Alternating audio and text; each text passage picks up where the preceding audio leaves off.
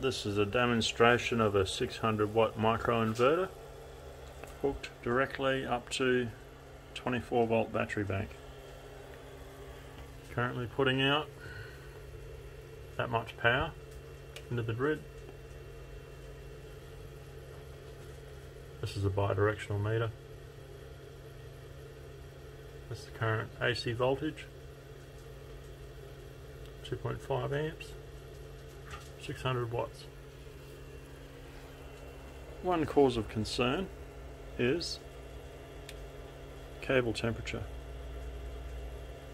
So I might need to double up there. But yeah, that's inaccurate actually.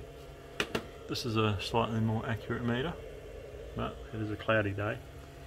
And I am only testing the unit. So you got here.